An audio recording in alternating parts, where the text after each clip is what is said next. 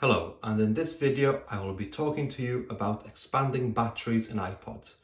I'll be running through why these batteries are expanding in these iPods and what you can do for the future to try and at least prevent this from happening to your iPod.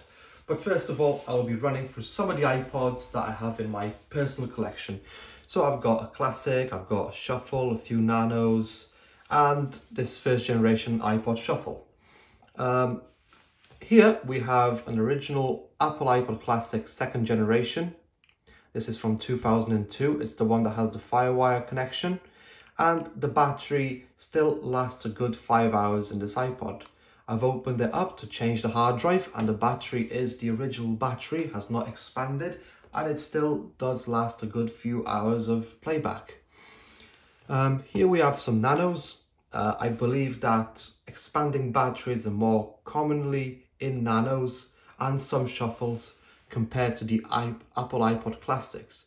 This, I believe, is because in an iPod Classic there is so much room for batteries to expand that if they do expand, you will notice much more later than you will notice with a nano or a shuffle. As you can see, I have an iPod Nano 4th generation here. As you can see, these are so thin and so light that to cram so much technology in such a little device, I just think it's absolutely amazing. But obviously this has some drawbacks because, as you can see, this iPod is starting to expand its battery. But you may ask, how does this happen?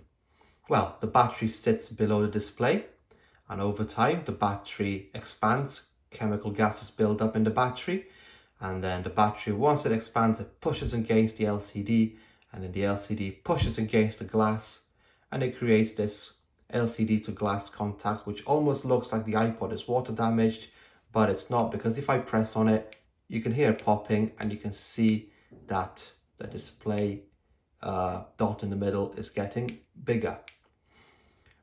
This usually happens because an iPod has been sitting for such a long time. Let's say an iPod has sat for 10 years, and then you take it out, and then you decide to use it, put it on charge. You might stick it on a higher amp charger, and then the iPod is not designed for that type of charger because, for example, it's a small nano, it only accepts up to 1 amp. And then that additional power might distress the battery. It might put additional power into the battery, which might cause the battery to overreact. The battery will expand. And this is because the battery has not had any cycles in that 10-year period. Things inside the battery settle, the chemicals settle, and then all of a sudden you decide to charge it, and then the chemical composition reacts, and then the battery starts charging. It starts charging too quickly, it starts charging at a different current than it's used to, and then that's how the battery expands through that chemical composition. Gases build up, and it's almost like an overreaction to the battery.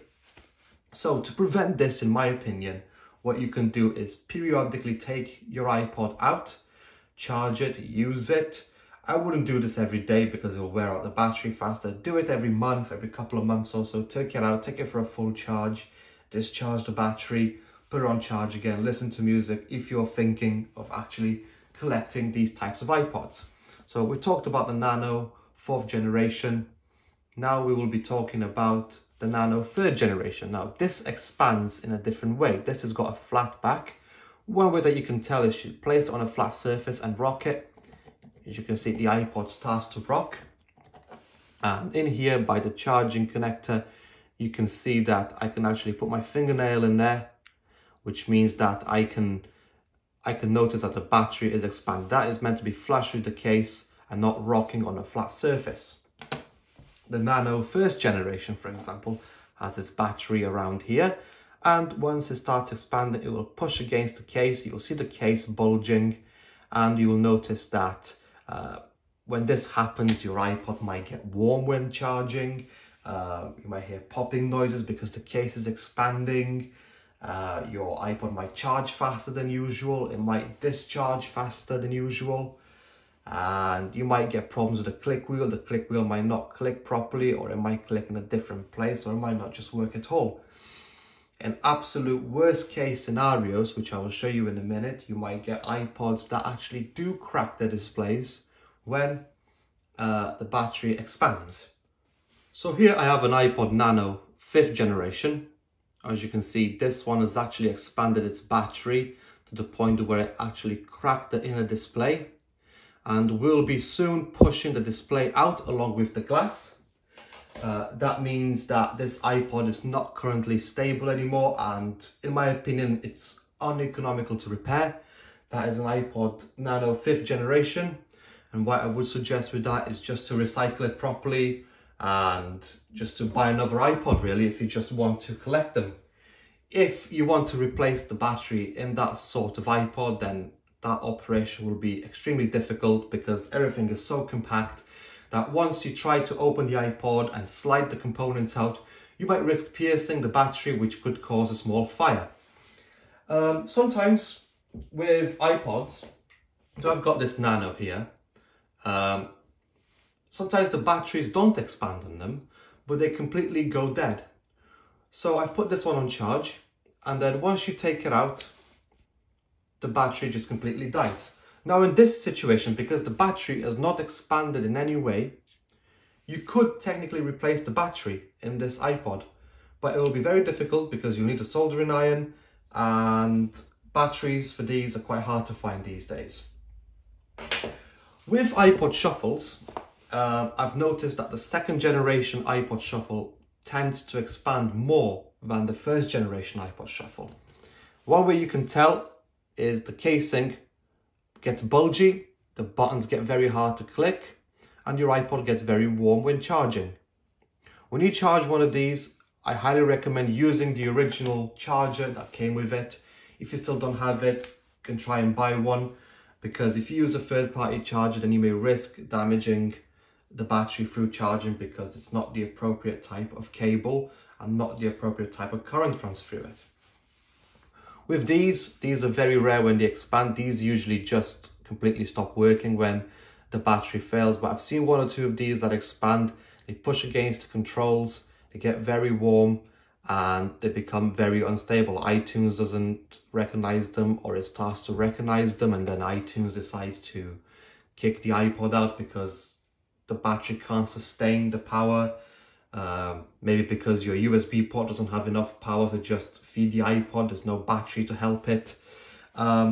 With newer Nanos, such as this one, which is a 6th gen, or a Nano 7th gen, these are too new to actually have a look at, because these are still relatively new compared to the other ones, and I've personally never ever seen a battery expand in a Nano 6th gen or 7th gen.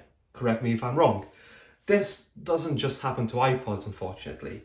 Here I have a iPad 1st generation with 3G. I've actually been using this as a big iPod Touch because it's so convenient to play music out of your iTunes library if you have that. This has actually expanded so bad that I'm not sure if you can see that, but it's pushing against the display, and this has completely failed. This no longer works. You plug it in, it brings the Apple logo, and then it shuts off. So as you can see, it's pushing against the display. The display is raising up, and this iPad is actually thicker than usual. Another way that you can tell that your battery is expanding is that you might smell something like nail varnish, more commonly around ports. So you might smell nail varnish around here, around the headphone jack, or around the dock connector or the speakers. If you do smell nail varnish, and that's an indication that the battery is losing gases, it's unstable, and you know, personally I would recycle that device before it could get worse, or replace it if you can. In this iPad situation, then you technically can replace it.